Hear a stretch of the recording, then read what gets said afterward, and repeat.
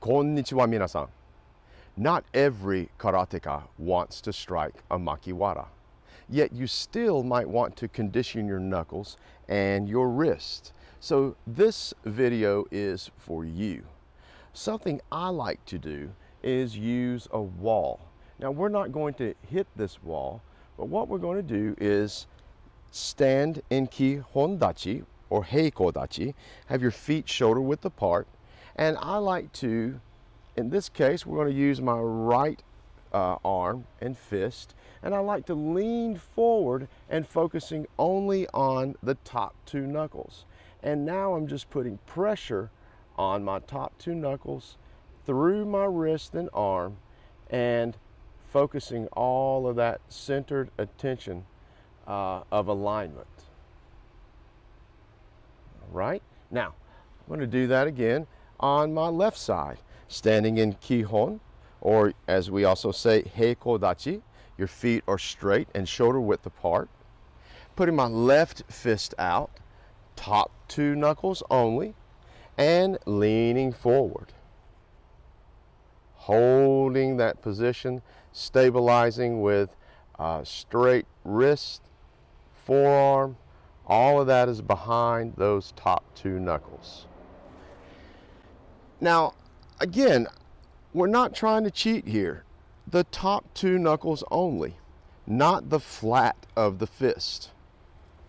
Now, this next exercise is probably going to be maybe a little advanced for some, but I have faith in you. I think you could do it if you wanted to try. Now, the secret to this is in the footing. You don't want to slip backwards.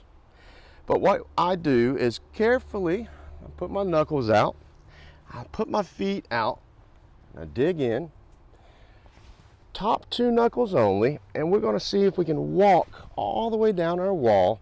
And I actually have a bad back, yet I'm still somehow able to pull this off.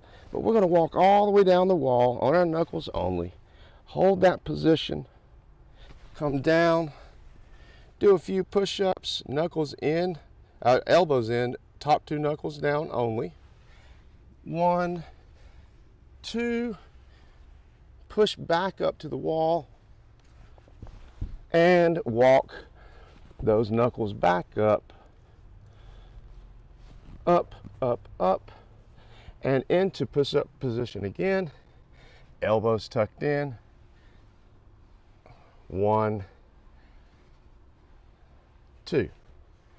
Again, all of this was putting pressure on those top two knuckles and aligning the wrist without striking and doing all that stuff that you may not want to do as a karateka. Remember, in modern times, Makiwara tends to be known as any striking surface.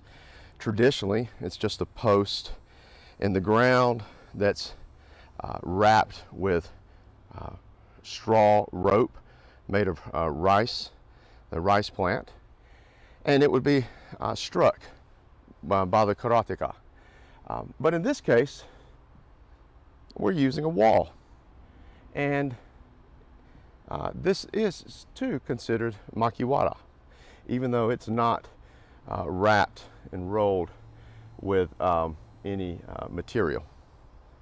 All right, thank you so much. If you want to learn more about the Makiwara and how I like to use it, and knuckle conditioning also, please check out my Makiwara and knuckle conditioning course on udemy.com. If you go to their search bar and type in John Oshita or Isshin-ryu Karate, you'll find my course there, the dissection of Isshin-ryu Karate. All right, thank you for your time, and we'll see y'all in the next video. Domo arigatou